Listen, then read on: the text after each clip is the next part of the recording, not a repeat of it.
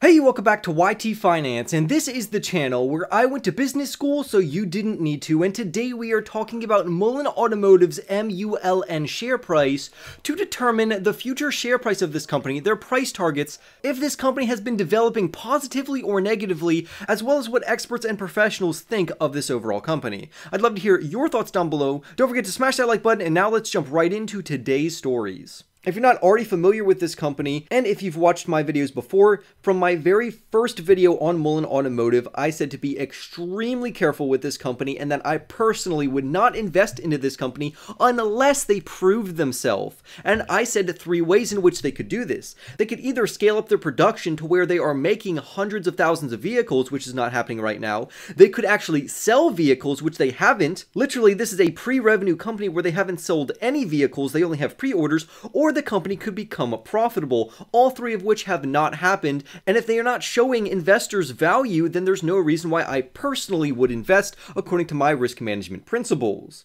But as of late, the MULN share price for Mullen Automotive, which is an electric vehicle manufacturer, their shares have increased, and this is mainly due to the excitement around their falling short interest, because as of late, many investors have been shorting this company because their share price is anticipated to drop very low. So investors are trying to take advantage of that and make money off of this. But according to data that we've received from Fintel, their short interest of their overall float and their off-exchange short volume ratio stands at around 11.88% and 35.63% respectively. Now, that may seem high at first because both of these levels are still clearly elevated. However, the good news is that these have dramatically decreased. For instance, regarding their short interest of float, their overall percentage fell from 14.8% down to 11.88%, which is good news, and their overall off-exchange short volume ratio fell from nearly 50% down to just 35.63%. So in that regard, that is good for the company, which is causing their overall MULN share price to increase. But does this make MULN stock or Mullen stock a good investment opportunity, considering that it's trading for around 40 cents right now? Well, the first thing to do is to reach through everyone's opinions, because you find investors who are either very bullish, very negative, or somewhat in the middle to where they just invest into this company, so if it does become something, it could pay off for them. Now, for me, I'm more toward the bearish side, even though I personally am not betting against this company by shorting it. I am just not investing into it because I believe there are other better electric vehicles on the market right now, like BYD, Tesla, and companies like that. Right now, Mullen is just too risky for me personally, and I haven't really been a fan, and I'll tell you why that is in just a moment. Right now, Mullen as an investment remains extremely speculative despite incredible retail support. Many retail investors are driving the price and the overall stock of this company upwards. But fundamentally, I just don't see the value in this company as of right now. Mullen has repeatedly overpromised and underdelivered, which has caused their overall retail investors to liquidate and leave the stock. That's why, according to TipRanks, who surveyed their investors, only 1.2% of their portfolios even held the MULN stock. And to point out an even larger problem, if the MULN share price drops below 38 cents, that's going to become the new ceiling, and we could see the share price dramatically drop. And right now, again, it's trading at around 40 cents, so it's very close to that 38% floor. But what does this information matter over the short term if this company could double, triple, or even 10x your money in the future? Doesn't that mean that this company is worth the risk? And I would say it depends on the type of investor you are. Like I said in the beginning, the type of investor I am, it does not meet my investing strategy, my risk tolerance, and a plethora of other things in my portfolio. And I want to quote directly from the article just to give you a narrative from another financial reporter who says, and I quote, "It's always difficult to ask consumers to fork over big bucks for a high-ticket item like a car. However, with Mullen representing an unproven brand combined with broader pressures from rising interest rates, the narrative for Mullen stock remains incredibly challenging. Therefore, investors should exercise strict due diligence irrespective of certain encouraging data, end quote. And I 100% agree with him. Be speculative about this company. Wait for the company to prove itself, otherwise you are taking on unnecessary risk of potential losses in which you don't need to. There are so many other fantastic electric vehicle stocks, why would you risk it with Mullen at this stage? By all means, if they prove themselves, then feel free to invest once you've done your due diligence, but until they do that, remain skeptical. For the last article, we'll get into some more reasons why I am not buying Mullen as of right now.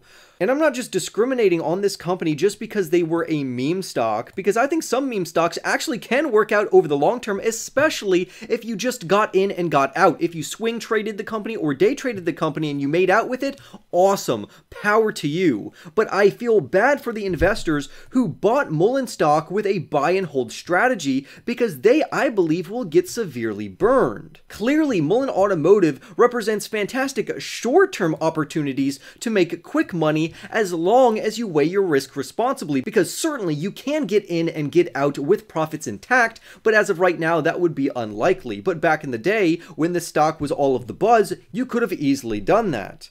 The main reason for the stock even appreciating wasn't necessarily due to any catalysts, but really about a buzz that they could short squeeze, causing the overall price target to skyrocket upwards based on shorts who are betting against the stock, wanting it to fall, having to cover their overall positions. But if we look at the history of this company, they have lost nearly 97% of their overall value. And even recently, just over the last 6 months, they have declined by around 47%. Again, investing into this company is just not wise at its current state.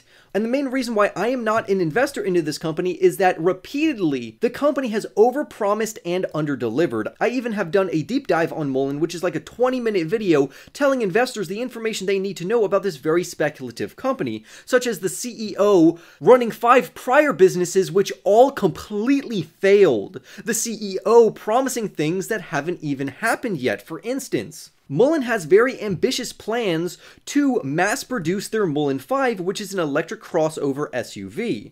The problem here, though, is that they don't have the manufacturing capacity as of right now to do this. On top of that, the company is supposed to be working on a solid-state battery, which could outperform other electric vehicles on the market, making their vehicles go even farther. The only problem with both of these is that right now, production of the Mullen 5 isn't anticipated to start until 2024, which means this company is not going to bring any revenues until 2024. On top of that, we have not received any updates regarding their solid-state EV batteries, making this not a very good EV stock. Again, we see the company and the CEO overpromising and under-delivering. They're not keeping investors up to date. And the real nail in the coffin for me is that this company is struggling financially. They have a very weak balance sheet. But then you might ask yourself, why is the MULN share price and the Mullen stock price increasing as of late? Well, I would say to consider this most recent rally as a temporary wave of excitement based off of no catalyst or fundamental.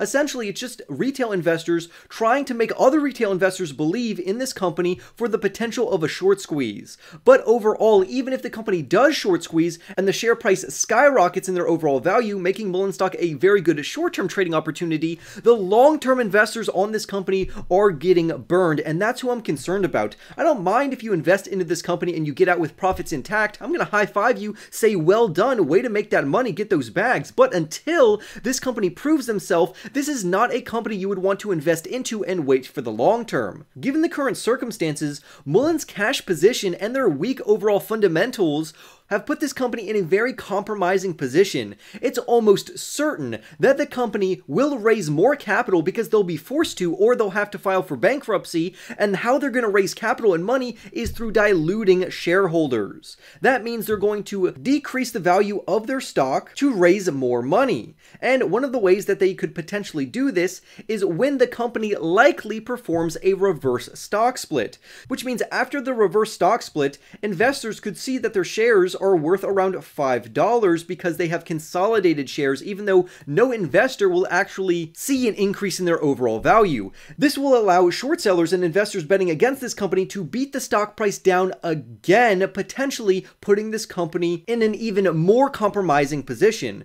The bear case for Mullen seems pretty cut and dry, even though I personally am not betting against this company, and like I said before, I will invest into this company if they prove themselves, but you should always make sure to do your own research. So for more updates on Tesla, which is an amazing electric vehicle company, and Mullen, which I have a love-hate relationship with, remember to go and smash that like button, comment your thoughts down below about either of these electric vehicle manufacturers, subscribe if you are new, and I will see you in the next YT video.